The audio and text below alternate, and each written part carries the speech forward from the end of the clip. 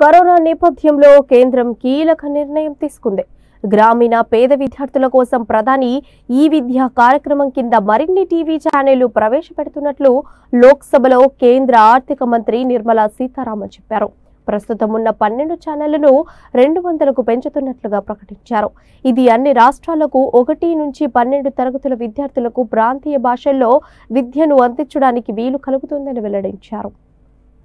Due to the pandemic-induced closure of schools, our children, particularly in the rural areas and those from scheduled castes and scheduled tribes and other weaker sections, have lost almost 2 years of formal education.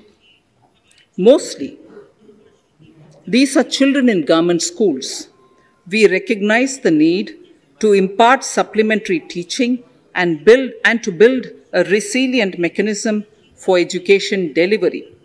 For this purpose, One Class, One TV channel program of PM E-Vidya will be expanded from 12 to 200 TV channels.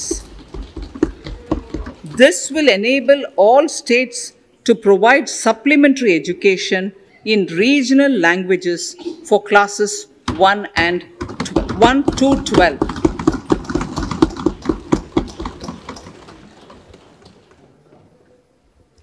High-quality e-content in all spoken languages will be developed for delivery via internet, mobile phones, TV, and through radio and through digital teachers.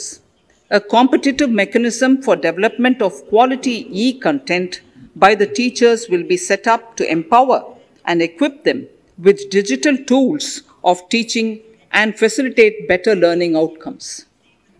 A digital university will be established to provide access to students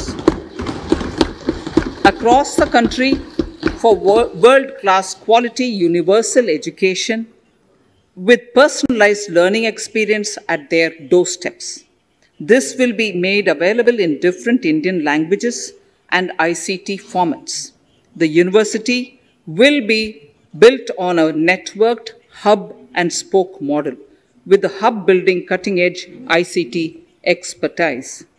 The best public universities and institutions in the country will collaborate as a network of hub and spoke.